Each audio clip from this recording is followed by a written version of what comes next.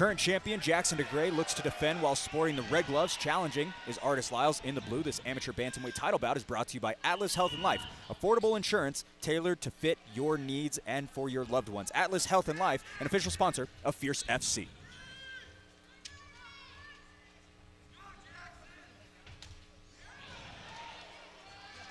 Degrey ripping a leg kick to kick things off. That'll get your attention.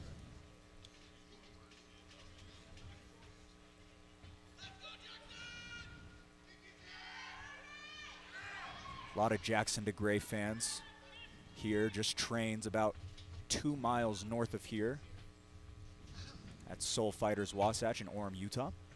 I think Eric called it out earlier. The Artis will definitely probably have the speed advantage, but Jackson Degrey very precise in his striking.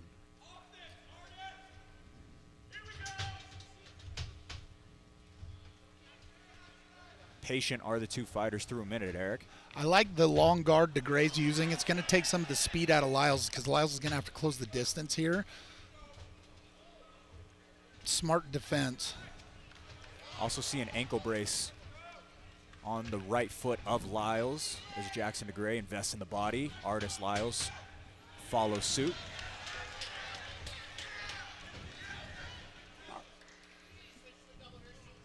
In on the takedown is Jackson Degrey. Pulling one out of the page of Nate Reinhardt, it looks like, Jason. I was just going to say we might see Jackson Degrey go for a takedown tonight, and then here we go, going for a takedown. Lyles will make it tough for him. Good wrestling base. He's defending well, getting the underhooks. His feet are wide, which is important, and he's sideways. It's good takedown defense there. Degrey's sucking that leg in.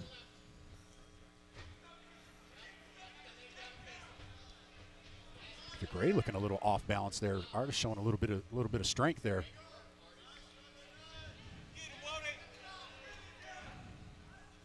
And now Degrey having to fight the takedown. Degrey near the corner of his head coaches Casey Wilkinson and Reese Hall. Artis Lyles still persistent in trying to floor the incumbent. I'd like to see Degrey get his legs a little bit wider because if Lyles changes levels a little bit more, he's got the legs just like that.